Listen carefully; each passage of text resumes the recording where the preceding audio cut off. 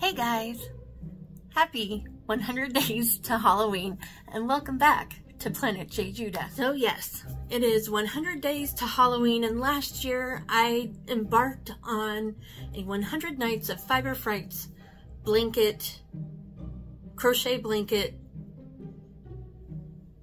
journey that I unfortunately did not complete.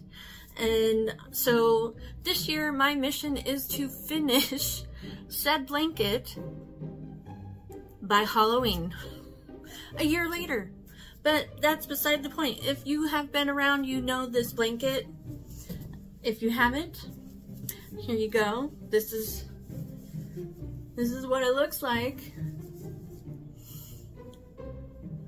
And as you can see, I completed the first four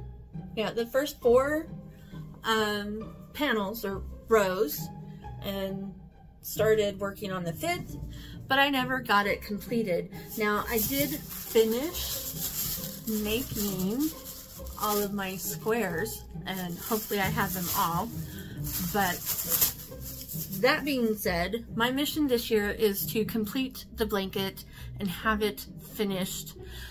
I do believe I have made a mistake with it as far as my squares go. I counted how many squares I needed of each color, and I think I miscounted and did more of some colors than I needed and didn't do all of some colors that I did need. So, but that being said, I don't care. It's for me. It is a blanket for me, and I'm gonna love it regardless of how it looks. But so last year I got the idea to do the Fiber Frights 100 Nights of Fiber Frights thanks to AltKnot's YouTube channel, and I will link their YouTube channel in the description box below because she is doing another, actually this is her annual thing, so she is doing a 100 Nights of Fiber Frights crochet along, and if you would like to do one with her, then check out her YouTube channel in the description box below. And this year's looks pretty fun. I'm not gonna do this year's because I need to finish last year's, but are you excited?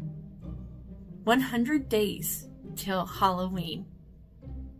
I'm excited. Anyways, this one's gonna be quick and short and sweet. There we go. This one's gonna be short and sweet. I hope you are having a great day. I hope you have, I don't know.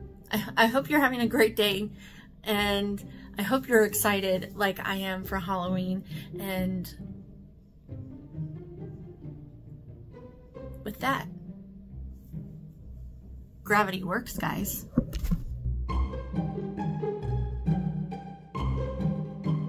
Happy Halloween!